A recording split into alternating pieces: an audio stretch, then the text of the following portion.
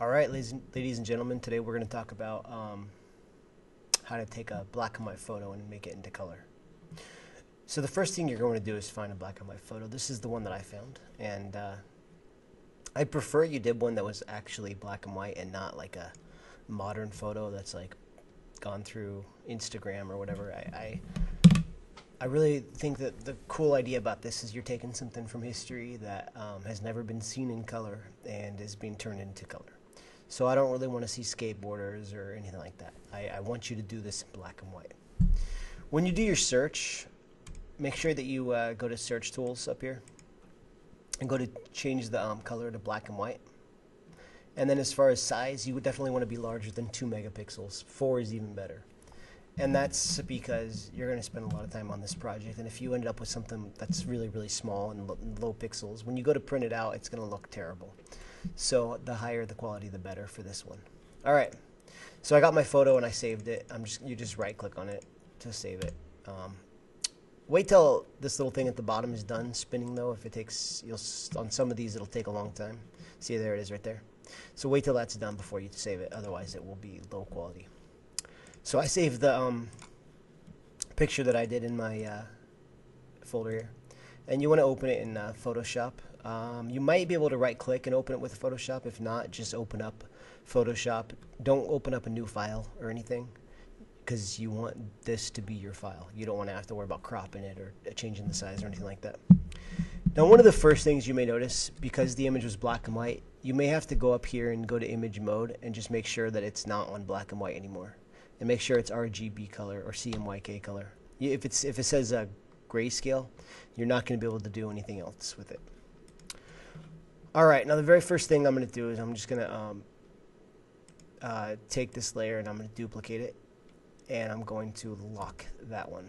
And what that does is just ensures that I don't accidentally paint on it or make any other mistakes. You do not want to paint on your base image. Again, that's the #1 mistake that students make, is they paint on their base image.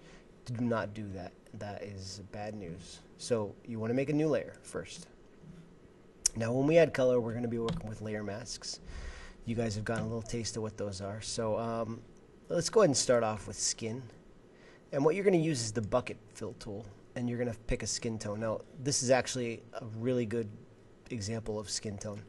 What you want it to be is somewhere between yellow and red, so orange obviously, but closer a little bit to the red, and then somewhere up here in this quadrant.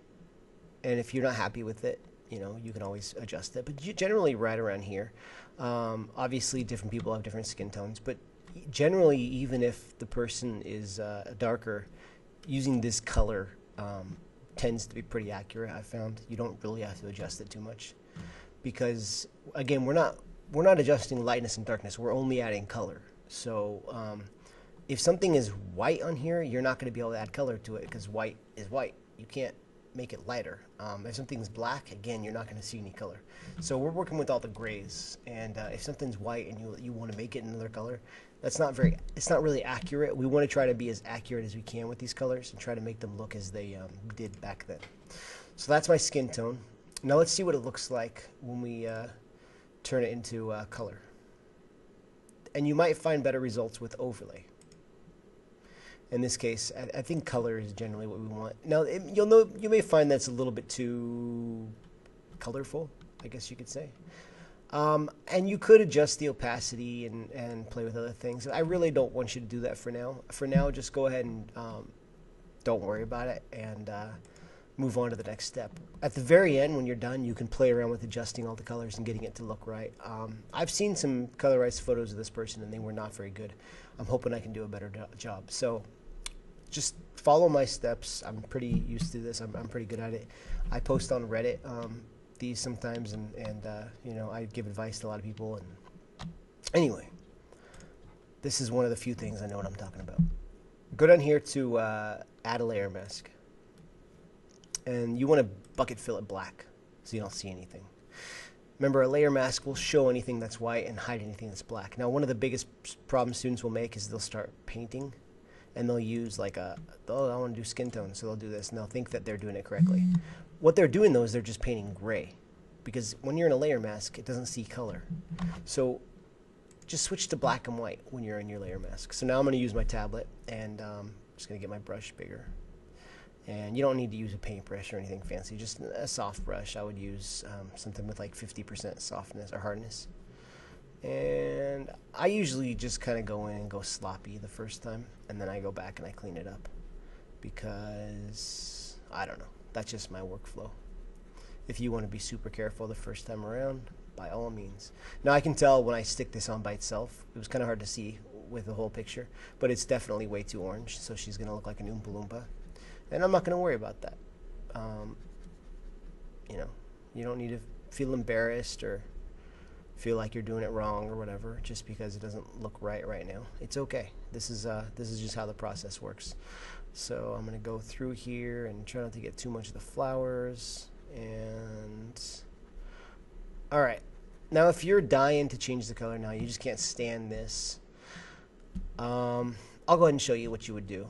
Now, you can do this now or you can do it later. First off, let's make sure we always name our layers, because you're going to be wondering later when you have 15 layers, where's my skin? So it's much better off if you can just name your layers as you do them. Okay, so now I'm on the mask, right? Now, I can't make any changes to color or anything like that, but if I go to the layer, you'll notice these are two different things. If I go to the layer, not the mask, but the layer, you'll see the white box around it. Now I can adjust these colors.